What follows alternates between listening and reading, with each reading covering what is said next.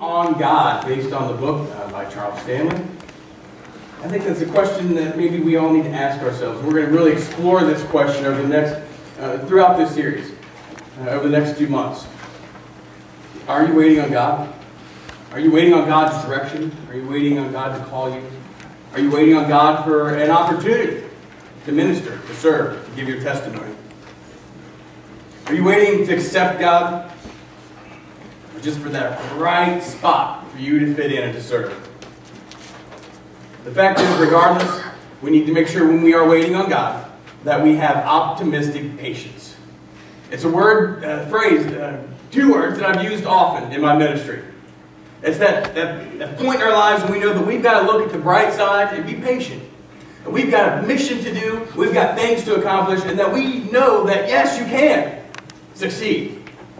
Optimistic patience is our sermon today. It is the Waiting on God series. So, to start off, we'll say never. That's something else you hear often or have heard before in your life. Never say never. You know, to be honest with you, a few years ago, whenever we first started kind of doing the yes you can, it was the trumpet sectionals, wasn't it, guys? Because the trumpets would say, we can't do that, Mr. Mikey. We can't play that note. We can't practice that hard. And I would say, yes, you can. Yes, you can. And then when we start thinking about that with our faith, and what we can accomplish, so it all kind of started to come together about what are the possibilities here for us as Christians, as believers, as a congregation. So we say never. And here's some instances. We're never going to say, I'll never do fill in the blank. And you don't want to say that because you just never know, right? You got to be on guard against sin. Or maybe if you're going to say, I'll never have a new car. I'll never have a new house. I'll never have a wife or a child or whatever the case may be. You don't want to ever say never. Because you just don't know sometimes. But also, saying never give us that bad feeling that we don't want to try. Like we are going to give up. Like we don't deserve something. And we're just going to stop hoping. Stop thinking that we can accomplish things for the Lord. And obviously that's not something we can do. These are all things that are wrong. Maybe you've said, my prayers will never be answered. All wrong. All wrong ways to say never. But here's a spot though. Here's another way we can say it that I guarantee you will never happen. God will never let you down. And in that situation, we should say never. Oh, you may think He did. And you may think that He's making you wait for whatever it is that you've been praying for. For whatever it is that you are trying to get to in life. Maybe it's promotion. Maybe it's a family. Maybe it's a ministry opportunity. I promise you, God will never, ever let you down. Romans 8:24 and 25. We were given this hope when we were saved. If we already have something, we don't need to hope for it. But if we look forward to something we don't have yet, we must wait patiently and confidently. Kind of sounds like optimistic patience a little bit to me. We've got to be patient. We've got to be confident. We've got to not say never, except for that God will never let us down. What a responsibility that is for us. That to stay optimistic is hard sometimes. To be patient is real hard sometimes. We want it now. So let's think back now. To start thinking about waiting on God and what mission or what ministry or what opportunity may lie ahead of you, I think that maybe it's good to think about that day. Maybe we could say, well, think about that day as Christians whenever Christ gave His life for us. And it makes us prioritize. It makes us remember our purpose. It makes us remember the extraordinary purpose that we have as Christians. Because He died for us. His blood was shed for us. But think back even farther on in your life. Remember when you accepted the call? John chapter 8, verse 12. When Jesus spoke again to the people, He said, I am the light of the world. Whoever follows me will never walk in darkness, but will have the light of life. Remember when? Remember when you accepted Jesus? Do you remember that day when you walked down the aisle? When you repeated the good confession? When you went down that watery grave in baptism? When you started your path? When you started following that path of righteousness? Do you remember when that happened?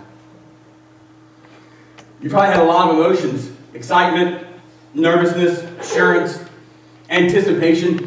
I remember it very well. I was 7, maybe 8 years old. We lived in Los Angeles, California. My father was the minister of Northridge Christian Church before the big earthquake out there. And I remember talking to my dad about it at length. And I knew it was the right thing to do. I knew it was time to give my life to the Lord. I knew that I loved Jesus and this was how I was going to accept Him. I knew that my sins needed to be washed away, and I knew that I was answering His call. All the excitement, but I was nervous too. All the anticipation to knowing I was going down that aisle after that church service today. After that sermon, I was going to be the one walking up. Yeah, that was exciting, all right. And then that assurance that comes with it, to know that my sins are forgiven, that I'm on that right path, that I need to stay on that path, but that the Lord's going to forgive me because I've accepted Him. Oh, that's a day that we should all remember. And any single time in our lives where we start to feel impatient, any time when we start to feel doubt, I think it's good to look back at that day and remember how you felt. Remember these things. And the passion that you had. Now think about that day whenever you were baptized, whenever you accepted the Lord. Think about after that day was over. All the handshakes, all the hugs, all the people congratulating you. And at that point, how did you envision your life? You probably thought, I know I'm going to go and I'm going to tell all my friends at school. I'm going to tell all my coworkers. I'm going to tell my family. I'm going to really be the best Christian ever. At least you thought you were going to be. The fact is, we've all fallen short, and we have to continue to try to get back on that path. We have to remember that when we accepted the Lord, we agreed to pick up our cross and follow Him. Luke 9:23. He said to the crowd, if any of you want to be my follower, you must turn from your selfish ways, take up your cross daily, and follow me. Daily. Or be an everyday Christian every day. Every day. It's a responsibility that we have. That's the call that we answered. So are you ready to serve? You were that day, at least in your mind. And whatever vision you might have had for the ministry that you were going to accomplish, if you were like me, I thought I was going to go and I was going to convert everybody in Los Angeles, California. And I may have even tried with some of my friends. But it's not always that quick, is it? We have got to work. We have got to work with purpose. We have got to work with strategy and very directed. That's why we talk so much about our example. That's why we talk so much about our testimony, about our witness. Because those are the kind of things. It's hard to convince someone with words. You have to also show them. You have to show them by your behavior, by your attitude, by your life, and by your faith in our Lord Jesus. So maybe you thought that big opportunity was going to come. And maybe you're waiting on that. It's like waiting in line, though. Sometimes it can be a little impatient. Is anybody here real patient about waiting in line? They didn't teach you that in Boy Scouts? Yeah? It's hard sometimes, no matter who you are. Right? Boy Scout, Girl Scout, Christian, it's hard to wait in line sometimes. Like, I think some of the restaurants that get it right are the ones that you go there and they give you the little pager thing and they say it's going to be a half hour, knowing full well that it should be 15 minutes. Because if you think you're waiting a half hour and you get called in 15 minutes, you're happy, right? Like, all right, we got in early. But the restaurant that tells you it's going to be 15 minutes to keep you there and it actually takes a half hour, before you even go and sit down, that impatience is starting to come. You're tired of waiting. They said it was going to be 15 minutes, and it took 20. That's not what they said. This pager should be going off. It should have been going off a while ago. That's how we are with God sometimes. We want to follow our own agenda and our own plan instead of waiting on His. And impatience with God is not a good thing. It can lead to bad things. When He doesn't act as quickly as we want, we can become impatient, doubtful, hopeless, rejected. Now don't write these ones down in your little blanks there. Those are still coming. You can write them down, though. These are just the way that you're going to feel. And you have to wait. When you start to feel unsure. When you start to just wonder. Just wonder. Here's how you'll feel when you start to get impatient with God. Let's look at some scripture. Psalms 13, 1 through 2. How long, Lord, will you forget me forever? How long will you hide your face from me? How long must I wrestle with my thoughts and day after day have sorrow in my heart? This is David talking here. How long will my enemy triumph over me? Look on me and answer, Lord my God, give light to my eyes or I will sleep in death. Wait a minute, Ryan. What is happening here? What is he experiencing here? You can hear it. This is written very well. You can hear it in his words when you read them. Fear. Fear. Impatience with God leads to fear. So we don't want to be impatient with God. We want to be very, very patient with Him. Do not be afraid. Be strong, be courageous. He's with you. Also, impatience with God is going to lead to Psalm 69:3. I am worn out, calling for help. My throat is parched. My eyes fail, looking for my God. Frustration. That frustration that we have whenever we are doing our best to set the example, to witness, to encourage someone to come to church, to encourage someone to know Jesus. It can be frustrating when it doesn't happen as quick as we would like. And finally, Psalm 119:82.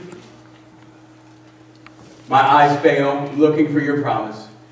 I say, when will you comfort me? Confusion. What am I supposed to do now? What am I supposed to do next?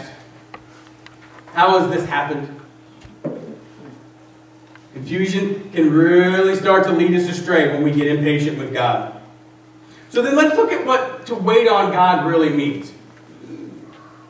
It's 4 things that I want to talk about. Number 1, the Lord's not neglecting you, and He's also not forgetting you. He's not. He is there. I promise you, whether you realize it or not, He's there. Maybe His plan for you isn't exactly what you think it is. Maybe His plan for you isn't that you reach to this person right now, or you are given this opportunity at your job or your home or wherever right now. Maybe He's working with somebody else, softening a heart. Maybe your example, though, is a slow process. Trust Him. He's not neglecting you. He's not forgetting you. You must trust Him. Ephesians 30:20. God is able, through His mighty power at work within us, to accomplish infinitely more than we might ask or think. Now think about that for a second. That's why we have a responsibility to trust Him. Because He's going to accomplish more through us, through His power at work within us. Infinitely more. Not just a little more. Infinitely more. We don't even understand how much more. Your Christianity that you live every single day, it reaches more people than you think. That's why it's so important that we are everyday Christians every day. All the way we're going to follow Jesus. Not just Wednesdays and Sundays, not just at work, not just at home, but every aspect of our lives. Because God is working through you. Second, you're not just waiting around doing nothing. To wait on God means that you aren't just waiting around doing nothing. In other words, if you're saying, I know that the Lord has a good opportunity for me out there, a good place for me to really serve His kingdom, doesn't mean you sit at home and wait. That doesn't mean that you don't continue to live your life as a Christian. That doesn't mean that you don't continue to tell people about the Lord and set the example. You're not going to just wait around and do nothing. There is always opportunity. We must keep seeking. We must keep obeying. We must persistently grow. You got to study. You got to pray. You got to be in a church family. You got to be obedient. You got to love. You got to practice those fruit of the Spirit all the way. All the way every day. Don't just sit around and do nothing. This is a quote from JFK, I believe, who he quoted some other guy. We'll give JFK the credit. The only thing necessary for the triumph of evil is that good men do nothing. Think about that for a second. Remember the verse in James? If you know the good that you ought to do, and you don't do it, then you've sinned. I think it fits right along with this quote, doesn't it? They've gone to Scripture for it. We know the good that we're supposed to do. We know that things are changing in our country. Look, we're not going to take up arms, but we have to set the example. If we, as a Christian body, as the kingdom, if we don't set the example with morality, with ethics, and with faith in God, we're going to continue down this path. Number 3, to wait on God means you are not missing worthwhile opportunities. Trust Him. Can't force things to happen. You may not see it yet. Because there's opportunities everywhere. Sometimes you got to wait for them. Sometimes you got to be patient. Sometimes you might not even realize they're there. Sometimes your faith may put you in a spot where somebody else is going through a crisis and they have seen your faith and seen the example. They may come to you. Again, opportunity may arise. But your opportunities are also there every single day of your life.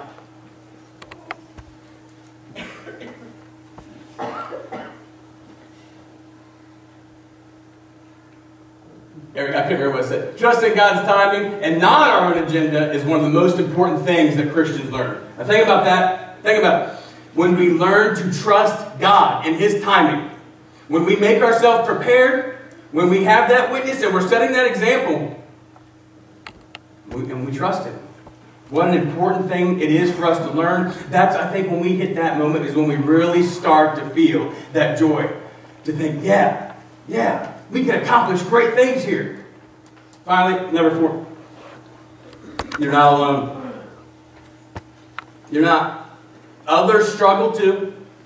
We've all had delays in ministry opportunities, in job opportunities, in life opportunities.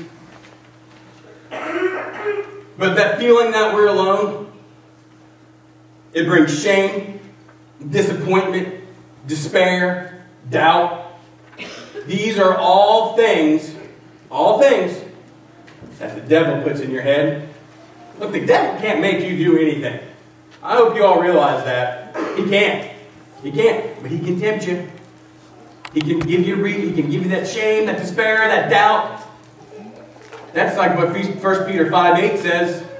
Sin, like that lion, that roaring lion. It's scary.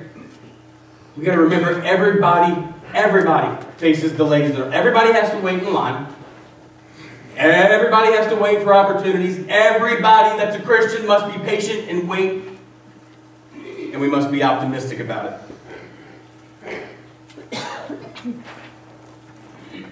Because even when we don't realize it, God's there. Like Isaiah 41:10 says, right? He's always there, upholding us with His righteous right hand, helping us back up when we fall down, even when we don't realize it, even when we think we're still waiting on God. He's right there with us. So let's look at the reality of these things then. The reality is that we've got to have optimistic patience. We may face those difficult times. We may be unsure. We may want our success in our ministry and our faith right now. We may want our church to be a church of 1,000. We may want everybody in Hartford, even the soreheads, to come to our church right now. Right now. We want our success. We want it now. It's a fast food society, isn't it? we must have optimistic patience. Waiting on God is optimistic patience. Dr. Stanley calls it expectant endurance. If you like that one better, write it down.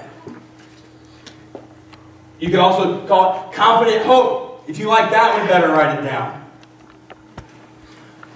But if it's optimistic patience, expectant endurance, or confident hope, we know that we must exhibit this. So how are we really going to show? How are we going to set the example of optimistic patience? And it goes right along with the four things that we just mentioned. Number one, we are going to be directed. That's right. We are going to have direction in our life. You just put them up there, Ryan. Focus on faith in your life and trust God's plan for you. So what is God's plan for you? Live a Christian life. Be obedient. Love. Be a part of a church family. Set the example. Let's keep that direction and focus on our faith in our lives. Second, optimistic patience is exhibited by us being purposeful. We need to find our meaning in preparation. Our purpose is to be prepared in any situation where we might need to give our witness, where we might need to give someone a testimony, where we might get the opportunity to tell somebody about the love of Jesus so that we can reach the lost. That's anticipating God's direction. We're ready for it. Let's be purposeful. Third, we're going to be active. No, again, we're not going to just sit around and wait. We are going to be active. Continue obeying. And again, whether you realize it or not, the Lord is working in and through you. You need to be active in your study. You need to be active in your prayer. You need to be active in your church. You guys want to know how to grow stronger in the Lord? Be active in your church. I promise you, these things are easier than you realize. But it's still a path. And it's still a path we need to stay on. And finally, optimistic patience means that we are going to be courageous. Like Joshua 1:9 said, right? Be strong and courageous. God's with us. We got to face that adversity. We got to be able to stand firm and bold. Don't tell me that you can't. Because yes, you can. Don't tell me that you're not good about telling people about the Lord. Because yes, you can. How important is it? Is it more important for us to stay in our box and to do things the way that they've always been done? And to do things that we're comfortable with? Or is it more important for us to be courageous and to tell people about the Lord? I think we all know the answer to that. Maybe it's easier said than done. But optimistic patience means to have courage with our faith. And remember, time is of the essence. Yes, I know that we're talking about patience today, but let's not forget that time is still of the essence because the Lord's promised us our optimistic patience is going to lead to Him one day coming back for us. And folks, that time is drawing near. So what about time, since we mentioned it? Time is one of God's most effective tools for teaching us to rely on Him. Think about that. Think about that. How many times have you thought, I need something and I need it right now, and then you didn't get it right then? And then after that thing happened, you realized maybe it was better to wait. How many times has God taught you by making you wait? Maybe it was somebody that you were witnessing to. Maybe it was a job or a marriage or an opportunity. Very effective tool that God uses in our lives. Because God likes to teach us. He likes to teach us to rely on Him. Teach us, just ordinary people. That's what we are, right? Just ordinary people. Look, being ordinary takes a lot of work. I can't imagine what being special would be. But who did Jesus tell him, though? He's telling everybody. He's talking to all of us. We've all got this responsibility. During His ministry, who was He talking to? Who were His 12? Ordinary people. Ordinary. Fishermen. Tax collectors. What about the people He talked to? What about the feeding of the thousands? What about the Sermon on the Mount? When people came to hear him, ordinary people, and they were amazed. They were amazed at his teaching. Ordinary people heard Jesus preach. Ordinary people were amazed by his teaching. Ordinary people were taught by Jesus to stay on that path of righteousness and to be obedient. Psalm 37:34, last one. Put your hope in the Lord. Travel steadily along that path. Folks, we've got to stay on that path of righteousness. We've got to stay on it, and we've got to be optimistic, and we've got to be patient. He's with us all the way, whether we realize it or not. See, the fact is, those ordinary people that Jesus spoke to, and us ordinary people that he's reached, we have an extraordinary purpose. To serve him, to be obedient to him, and to reach others for him. Oh, we can do it. We can. If we stick together as a congregation and we set the example that we know that we should set, if we take our extraordinary purpose seriously, oh, we can most certainly reach lost people. But what about you? In your life right now, are you waiting on God? Are you waiting on him to show you what your next opportunity is going to be? Are you waiting on him to really use you? Listen, God wants to use you right now. And maybe right now in your life, you can think of one person, I think we all can, that we know is lost. Look, we're not here to be judgmental. We're not. I've said that from the beginning of my ministry. But we know that you have to have the Lord. And we know that if you don't have the Lord, you are lost. We all know somebody like that. Have you taken advantage of that opportunity? Have you told them about the Lord? Have you told them about your faith? If not, what are you waiting for? Or what about if you haven't accepted the Lord? If you have not come down this aisle and heard that call, if you've not repented and be baptized, I'm talking to you. Because if you're saying, I'm waiting on this, I'm waiting on that, I'm waiting to get all my sin behind me, I'm waiting to get married and see where my wife wants to go to church, my husband wants to go to church, I'm waiting until I really have got my life straightened out. I'm waiting for God to give me that call directly to my heart where I just no doubt. I'm waiting for the preacher to be able to really impact me with some words that makes me want to come down that aisle. Listen, here's what I got to say to you. God has already reached out to you. He sent you His Son. He offers forgiveness through Him, through His blood. God is already asking you. He's already calling you. He's already urging you to accept Him. There's nothing to wait for. You're always going to have struggles. There's always going to be temptation. It's going to be extremely impossible for you to be able to really put sin behind you if you don't have Christ in your heart. So what do I got to say? If you haven't accepted the Lord, what are you waiting for? And if you have, we've got work to do. Would you please bow with me? Most gracious Heavenly Father, we thank you so very much for being patient with us. Help us to be optimistic and patient, Lord, with our ministry, with our mission, with our church, with our family, most especially, Lord, with you. Lord, we know that you have a plan, a purpose for each and every one of us. Help us to continue down that path of righteousness, to take advantage of every opportunity that we possibly can. And when the day comes, Lord, when we really come to that spot where we know that you are using us, help us to be prepared, to be bold, to be courageous, and to tell them about you. Lord Jesus, we love you so very much, and we ask, Lord, that if anybody is here today that is ready to accept you, I ask, Lord, that you will give them the courage to come down this aisle and to accept you. I ask you, Lord, that you will help them to wait no more. I ask all these things in the name of Jesus.